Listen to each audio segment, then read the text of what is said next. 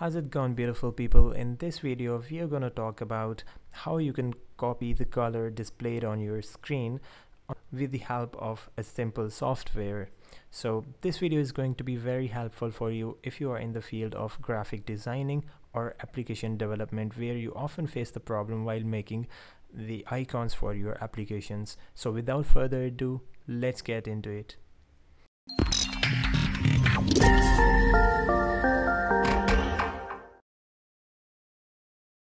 Okay, so we have this tool named as JCPicker or just color picker listed here, and the link for downloading this application will be available in the description down below. You can download this particular software from there. Okay, so I'm gonna run it. Okay, after that you can see that in this square area the zoomed version of your cursor appears where the cursor actually is, and here this rectangular type box shows that color which the particular pixel is displaying at the moment, just like that.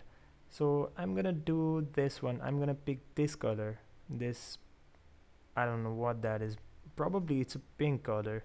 Okay, so I'm gonna pick it by Alt plus X is a hotkey which will be displayed sometime here in this box. Okay, so I'm gonna copy this value and go to Photoshop again. I'm gonna use this color in my Photoshop, so I'm gonna paste it here, and okay, sorry for that. I'm gonna pick that color and this brush, so you can see it's pretty fine working, and it can be the lifesaver for you if you are in the field of graphic designing, because often you need to design the logos of the companies, and you probably face many problems to find that particular color exactly from internet. So this tool is very helpful for you. So if you have any confusion or doubts, please let me know in the comments down below, and thanks so much for watching.